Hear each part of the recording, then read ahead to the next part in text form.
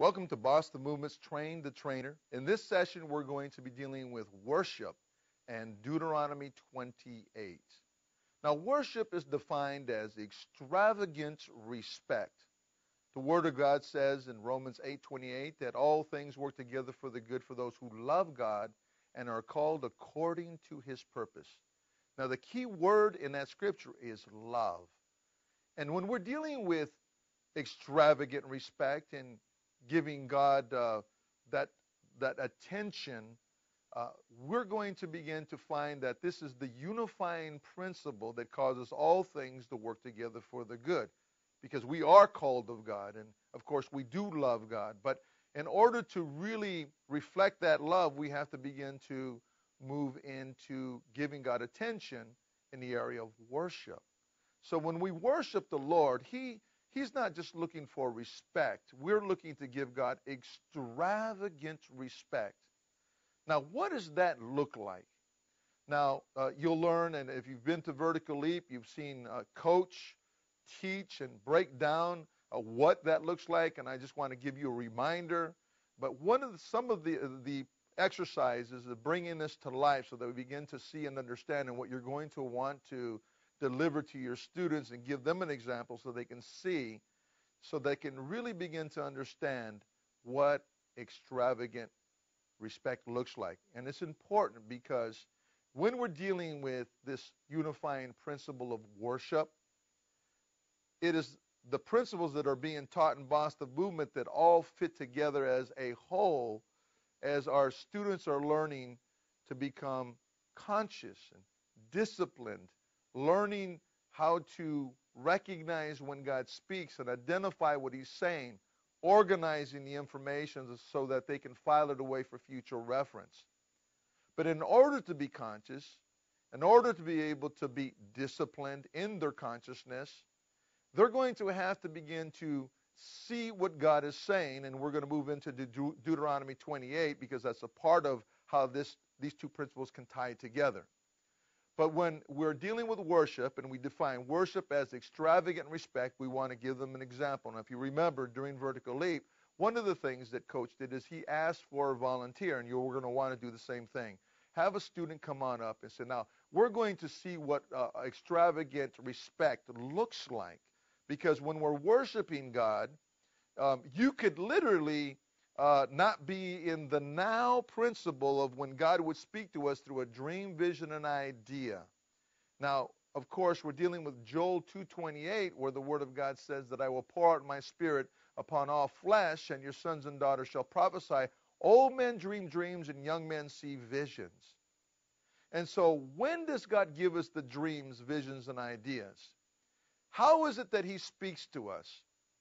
And you're going to find that in the midst of worship, as we're giving God extravagant respect, that He will download into our mind's eye, into our spirit, a dream, a vision, or an idea.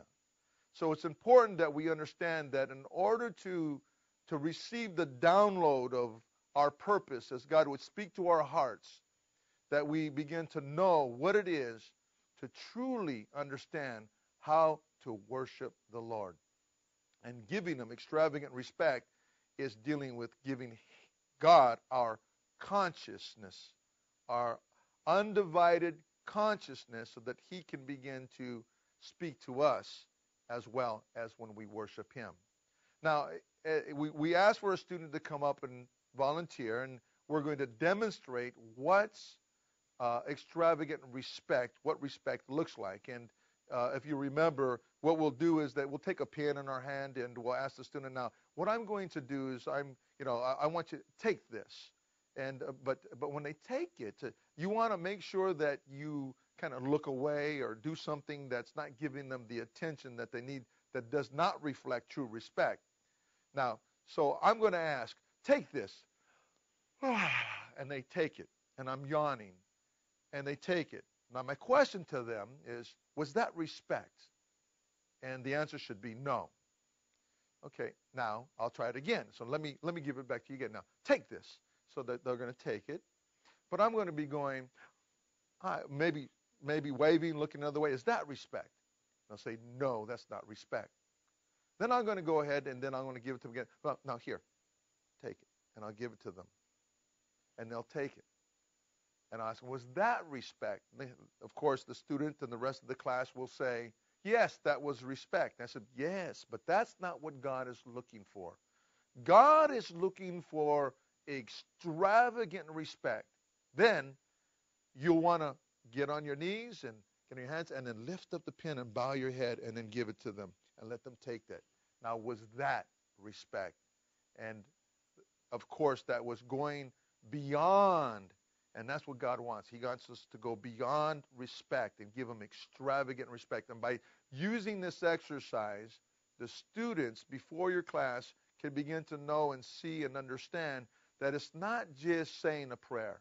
It's not just listening to music, but it's totally giving undivided attention to our Lord and Savior, giving him the extravagant respect, so that as the Word of God says in Romans 8:28, that all things work together for the good. This unifying principle that causes all things to work together for the good because we love God and we're called according to his purpose.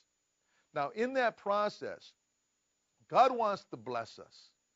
And so when we talk about Deuteronomy 28 speaks about if we hearken diligently unto the voice of the Lord, that blessings will overtake us. And so while we're in the midst of worship and that Joel 2:28 principle of God speaking to us through dreams, visions, and ideas, we're conscious, we know what to look for. We are going to begin to now understand Deuteronomy 28 because that is the positioning that we're in when it comes to worship and where God will begin to bless us through the Joel 2:28 process of dreams, visions, and ideas. Now, Deuteronomy 28 is saying, if you hearken diligently unto my voice. Now, what we want to do is we want to make sure that the students see and understand what diligence looks like. Because if we're diligently hearkening unto the voice of the Lord, the Word of God says that blessings will overtake us. Now, we don't have to chase blessings. We shouldn't have to look for them, run for them. But we should, wherever we go, blessings will come and overtake us. And so this is how we should be operating and how the Lord should be moving in our life.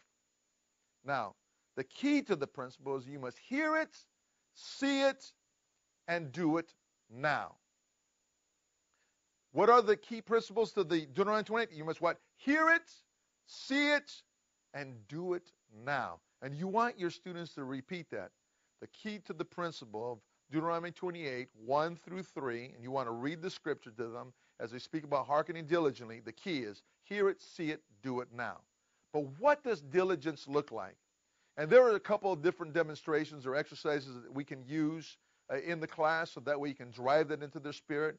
But if I were to be ready to run a race, and I have my competitors, and I would just happen to be standing straight, and my competitor who's running this race against me is in position, and they are ready in position so that way when the gun goes off and we have to start that race, if I'm in a standing position between me and my competitor who is in position, who would win the race? And of course, it would be the one that's in position because they're in a position of diligence, hearkening, ready to hear the gun go off so they can shoot out and start the race. And it's within seconds that you can find yourself losing if you're not prepared. A matter of just seconds. Another example that you can use in your class, and this is kind of a fun type of example that you can use that we've done in our class too, is that let's just muse with me, and let's just say that there just happened to be a very hungry grizzly bear that's going to enter into the door of the classroom. And there's only one exit. And let's say there isn't, but let's pretend there's an exit. But the door that grizzly is going to come into is the door that we've all entered into. And what we're going to ask the students to do is prepare themselves to run out of the class because the bear that comes into the class has just woken up out of hibernation, is starving, and he's going to eat the one that's left behind, the slowest person in the class. And what you're going to want to do then is count to 3. And you're going to ask the students to participate and have this kind of demonstration and kind of just muse with you and have fun with it. And so you're going to say on the count of 1. Now you're going to ask the students to get ready. Now you're going to notice, okay, well, some of you don't look like you're prepared. Now remember, the bear is going to eat the last person in the class that's exiting that door. It's the slowest one that's going to lose. And so you'll go ahead and go, okay, now that you're prepping them, you say 1. So some of them should be getting kind of in a position to get out of their seats. 2. And as soon as you say 2, some of them should almost be out of their seat. And then right when you're going to say 3, you go, stop. And then you ask them to freeze. And you take a look at the one that most looks prepared to get to that door first, the other door to exit out. And you have the class look at that student. See their position? See how ready they are? That's what diligence looks like, so they can get a visual on that. And what God is asking is he's asking for us to hearken diligently to his voice. We must hear his voice unto perception, see it on the inside, and do it now. So what we're asking them to do is understand that when you're in a position of worship, giving God extravagant respect, you are hearkening diligently. You're being conscious to recognize when God speaks through a dream, vision, or idea, a word perception. Hear it, see it on the inside so that you can do it now. Now, a word perception exercise that you may have done already in your orientation class that you're taught in Vertical Leap, for instance, is table. And I've shared this in one of the other teachings, table. I want you to close your eyes, and I'll ask them to close their eyes, and I'll give them a word, and I'm going to say, give the word table, and I'm going to ask them now to see it. As they see it on the inside, they're going to learn the principle of that what just took place, and they were able to see it on the inside. And you're going to have that teaching in one of the other diagram teachings, so you can go through that. But now, they should know and understand what a word perception is, and that is the dream, vision, or idea. Hear it, see it on the inside, and do it now. Now is defined as that 0 to 5 seconds before that period of time that you can hold on to a thought or an idea before it goes on to long-term memory. Now, that 0 to 5 seconds. So while we're in worship, while we're hearkening diligently, hearing God's voice, that if we're conscious, God will speak to us in the now, 0 to 5 seconds, and we'll see it on the inside before it goes back into long-term memory. Now, it's important that in this principle, in this now principle, remember, it's one of the other examples that are given is that coach will use. He'll say, now, take this now. And you have a student volunteer, and they'll take the pen. And you'll say, no, you took it in the past. And they're going to be scratching their head. What do you mean took it in the past? You say, no, take it now. They'll take it faster. You say, no, you took it in the past. Take it now. And they'll take it faster. You say, okay, now, wait a minute. Where did you take it before you took it? And the key here is that they took it in their mind before they took it on the outside. So they took it on the inside first, in the now, and they acted out in the past as they reached for it. The principle, what we're dealing with here is that God will speak to us through a dream, vision, or idea in the now. If we look at this principle, the now is at 0 to 5 seconds where we can hold on to a thought or an idea, a vision, before it goes on into long-term memory. But remember, as it's stored into the long-term memory, it becomes the hope for our future, because if we're conscious and we hear what God is saying, recognizing that it's him, identifying what it is that he's giving us as a vision, lining up with our purpose, organizing that information, filing it away for future reference, we can then begin to work the plan, the business plan, the 6 steps in birthing a vision or a business with no money. And you need to follow that teaching as well. But you're going to find that every one of these principles tie together as a whole so that we can begin to birth what God has called us to birth. So Deuteronomy 28, what is the key to the principle? You must what? Hear it, see it, do it now. Worship is defined as what? Extravagant respect. So as you're teaching and you're using the examples that I shared with you, your students are going to get the visual of this, and they'll be able to understand it, so that way when they're in a position of worship, when they're learning to hearken diligently, God will begin to speak to their hearts, because you're going to ask your students questions like, what is your vision? What is it that you want to be when you grow up? And there's going to be some that are going to say, I don't know.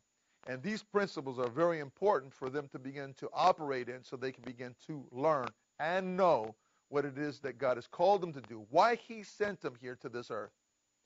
And once they begin to get that revelation, they will have a reason to say no to what the enemy would attempt to trap them with, as he would attempt to steal, kill, and destroy through gangs and drugs and all the other things that are out there in the world that are seducing our youth. Now our youth can begin to say no to what the enemy would offer them, because they know what it is that God has a plan for their life. And they begin to now operate, move in it, and move in their birthright, so they can begin to be empowered and fulfill what God has called them to fulfill. Amen?